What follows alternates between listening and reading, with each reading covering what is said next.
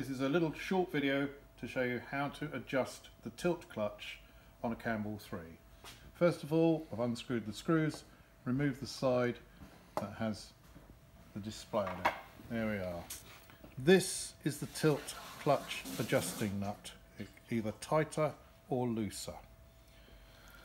So the clutch shouldn't slip when it's driving normally, but when it hits the end stop like there, it should just move the wheel. If it's too tight, and we do the same thing, that's too tight, it's stalled. So we need to slacken it off bit by bit until it just moves the wheel. There we are, so it's hitting and just moving. That's the perfect setting.